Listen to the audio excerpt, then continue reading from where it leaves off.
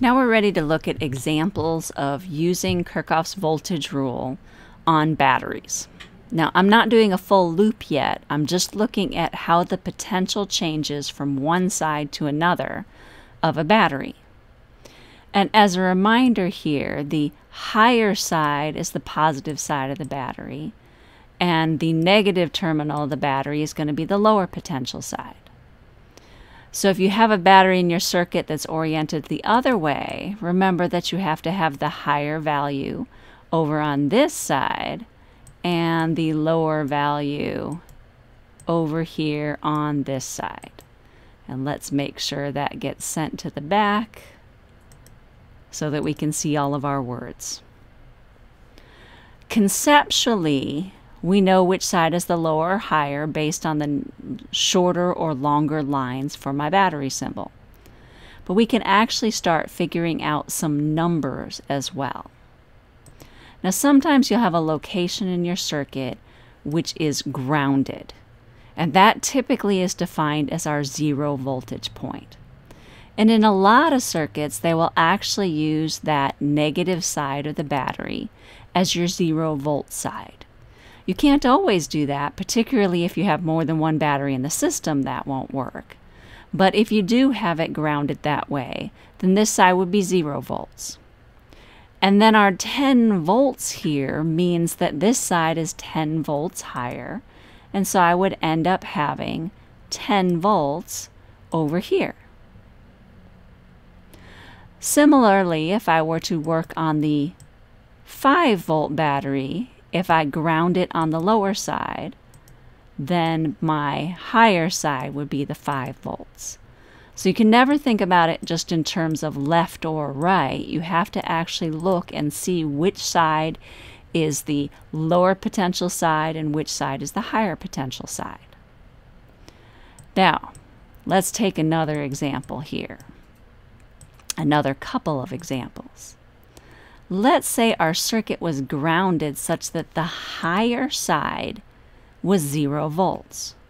You might initially think, wait a minute, that doesn't work, but potentials don't have to be positive values.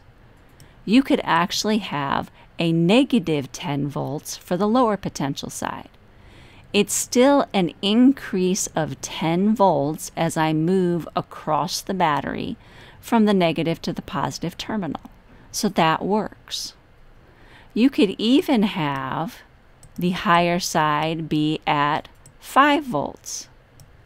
And then we have to think, okay, what would my potential be down here at the lower end?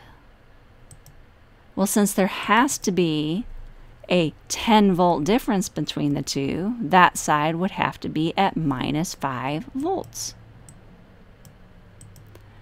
So no matter what's going on, you have to make sure that as I move over this battery, I increase by 10 volts. So let me just throw some different numbers in here. Let's say I had over here on the lower potential side of this one, that the lower potential side was at 2 volts. What value would I have to have over here on the higher side?